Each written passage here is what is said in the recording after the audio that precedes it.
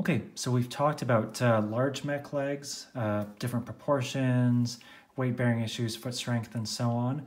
What I'm going to talk about in this video and the next video are building legs for medium-sized mechs. So if you follow me on Instagram or Flickr, you'll recognize this as the leg for the Archon Beta, which was kind of a drone companion to the main Archon there. And my goal with this design was to use the simplest leg frame possible while still maintaining a high level of detail on the plating, making it look as similar to the main Archon as possible, and also have a ton of articulation, which it does. So what I'm going to do today is show you this design and talk about some of its limitations, and then on the next video I'm going to show how to do something similar, but using my favorite part, which is the Technic rotation disc. So here you can see the assembled skeleton. Again, I wanted to use the simplest parts possible for this while still maintaining a lot of freedom with plating it up. So really what I'm using here are standard Technic rotation joints and ball joints and receptacles and some other common parts, and lots of brackets on this one to get all the side plating in. Now, one thing I'll show on the next video, again, is the thing I don't like about standard joints is you're limited to a 90-degree maximum angle, whereas if you use a rotation joint, you can really get in some nice deep knee articulation. So I'll show that on the next one. But again, this is a simple build, it's strong, easy to plate, and I'll show how it comes together.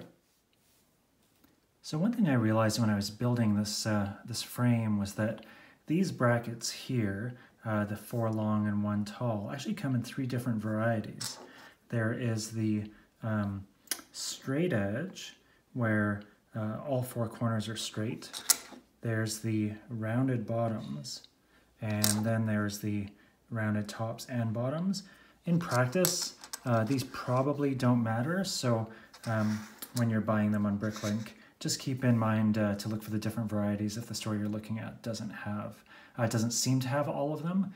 If you're searching by part number, because it may actually have one of the other varieties, which will serve you just fine. So I'm basically going to show how this is built here, because it's, again, not that complicated. We have the foot, and this is a 2x2 brick with ball. We've got brackets on the front to hold some parts. And what I want for the front toes is the ability to articulate up and down, so that if we are posing this on some terrain, it can conceivably be gripping the terrain.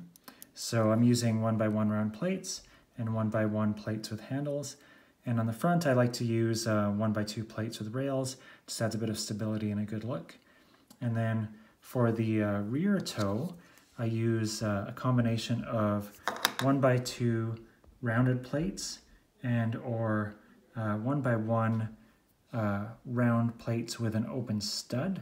And what that lets you do is use these little gripper hands, and you can poke them right through like that, and then you can attach a 1x2 plate with handle on it, and then pop that right onto the back of a brick for a nice solid foot. And again, toes are important for balance, front and rear, so that's the foot.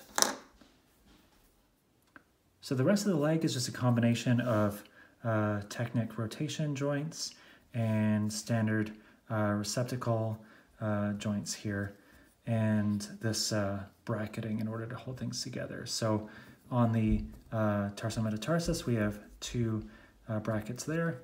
We have 4 on the back.